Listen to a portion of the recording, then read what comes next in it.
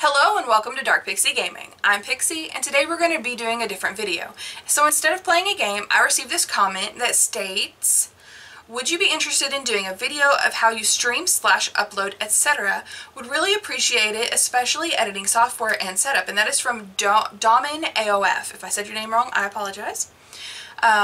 If anyone else has comments on things that they really would like to see, I try to pander to that. I want people to be happy. I received this comment as of filming this 1 hour ago that I received this comment, and I'm filming this and you will see this the next day. So I'm trying my best to be compliant and give people what they want to see. Okay, so as far as my setup goes, my backdrop is from Amazon. It was $15 and it's literally a photography backdrop because I wanted a backdrop that was not going to have any kind of imagery in it that could be, you know, spotted, such as if it was, you know, a specific brand or character, it could be flagged and copywritten. So I didn't want any kind of thing to happen with that. So I got a generic, like, I don't know if you can really tell. This is a forest and those are like little fairies, and at the bottom there's like little mushrooms. So Pixie, forest, yeah, I liked it. So as far as that goes, that's my backdrop. I have a very small home, so I try to, you know, get what I can afford and get smaller things. This is my capture card. It is an avermedia Live Gamer Mini. It's worked great. I haven't had any issues out of it at all. So that is what I use to stream over to my cyberpower PC from my PS4. Right now you are on a sunpak 5200D tripod. I use if I'm on this tripod, this one is higher up, and so I'm able to film better with it when I'm doing a computer game. So you're on this one if I'm doing a computer game, and if I'm doing a PlayStation 4 game, then you're on this little guy right here. This is the Sunpak FlexPod DX, so Sunpak as well, not sponsored, wish it was. So this one works great as well. I put this little boy right here on top of the shelf that's over my TV. I don't have a second monitor, so the TV is my second monitor. So I hook up my PlayStation 4 obviously to my television, and I game off of that, and using the Live Gamer Mini, it goes over to my computer. Alright, so let's get on over to that. Okay, so as you can see right now, it just looks like screen on screen on screen on screen. I use OBS to film whatever I'm doing on my computer. So if I'm doing something on the computer and I need to film it, such as yesterday was GeoGuessr. If you haven't seen it, please go watch it. It's a good one. But I use OBS for that. I'm still figuring out OBS. I don't know a lot of the things that it can do. If you do, let me know down below. I would love to hear firsthand the different things that it could do. So please let me know down below. I'm serious, please, if you use it. So I use OBS to do all of my screen recording. So it is obviously recording right now. I can set it up to use audio from different sources. So I have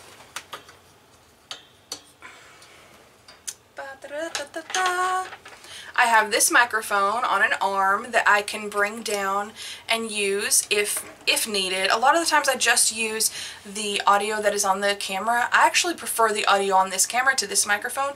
So until I can get a better microphone, I just mainly use this. I actually play Pathfinder, which is kind of a form of D&D, every other weekend, and so I use my big beautiful microphone that doesn't work great. I use that for that purpose. That way we can all get together and hear each other through Discord. So alright, so I use OBS obviously. I also use AMD.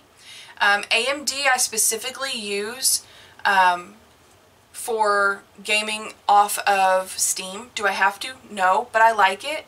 So I use AMD to do all of my gaming Steam games specifically. It's really easy to use. I obviously downloaded AMD. You can just go over to gaming. You can choose your game, you know, whichever one you're playing. And obviously I use OBS as well, so some of these don't have times on them, like the White Door doesn't have any time. Obviously I played the White Door. It is on my channel. If you haven't seen it, go see that one too. But I used OBS for that one. I can't remember why. But anyways, I use either or. So there's that. And as far as my editing software, I use this one right here, which is VSDC Free Video Editor. I use this one because it's free. Who would have thought? It's also really easy to use. Until I can afford to get a better editor, I edit everything myself, obviously. So this is the VSDC Video Editor, as you can see. I just hit blank project. I'll type in, what do I want to type? Tester. Tester. Okay, finish. And then I can go ahead and add object right here. I can choose to add video that I've already filmed. Everything I film, I just upload it to the computer. I can choose to add video, audio. I can add pictures. That's mainly the buttons that I use on this. And then up here, where you see this little razor blade, if I want to cut out a section, I use that. This button right here, this one's automatically selected. It returns your cursor to the beginning. I hate that. I don't know why, it bugs me though. So when I find a spot that I want to cut, I don't want to hit pause right here and then be sent back to the beginning of that clip. So I turn this off, and then I can stop where I'm at, back up a second or two or however much, and cut out what I need to cut out. So yeah, so that is the video editor. No, don't save. And then here's my YouTube. We'll go over here to Canva. This is what I use to make all of my thumbnails. So if you haven't used Canva and you're looking for something that's easy to use, Canva's a good choice. Again, free.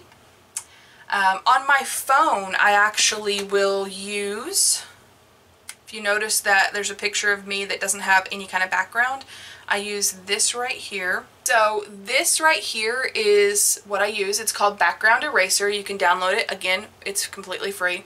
So I would like, let's say I did a video on TikTok about this candy bar. If you want to follow me on TikTok, it's Colleen EF.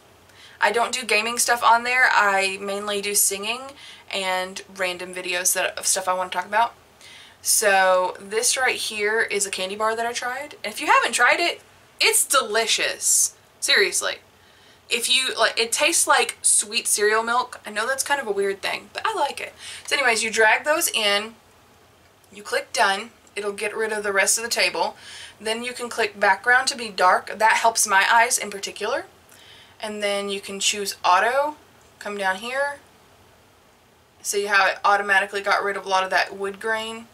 Or you can use magic, make it larger, and I can just drag it around and it will get rid of all of that. And then you hit done when you're done. Obviously I'm just quickly going through that. I hit save. This will save to my phone. Okay. Then I can close it and I can go over to Canva on my phone. And so I'll go to Canva. Give me one moment.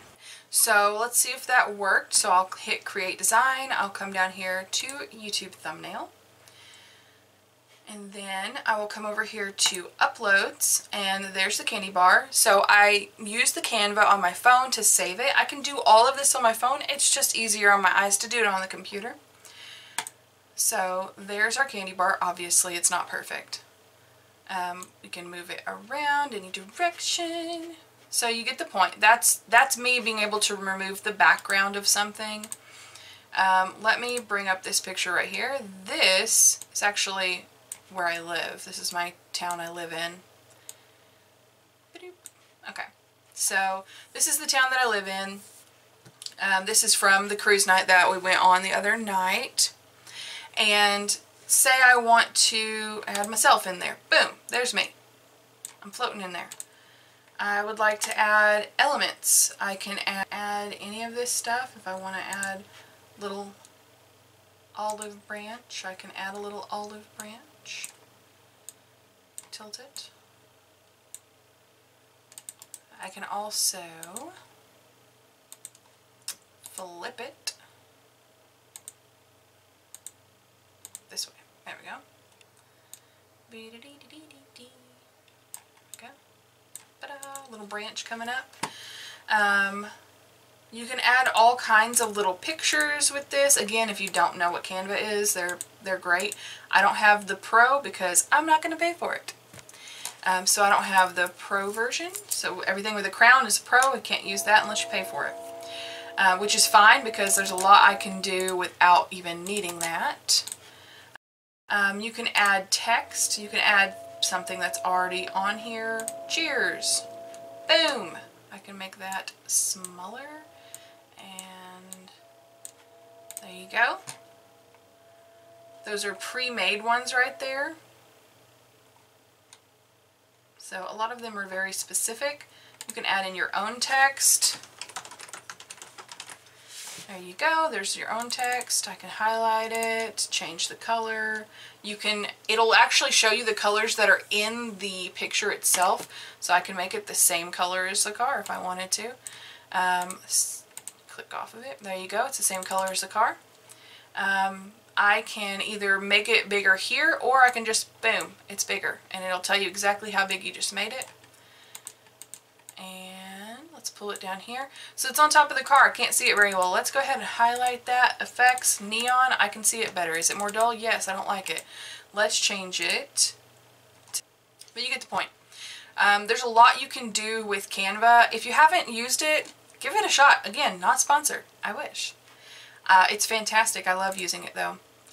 So that is my setup, and that's how I edit things and slap them together. I get all of my sounds obviously off of the YouTube library. They have some pretty good selections. I wish they had more, but you know, you wish for what you wish for. Anyways, I really hope that you enjoyed this video. I hope it was informative, helpful, all of the good things in life. As always, be kind to each other and have a great day. Bye!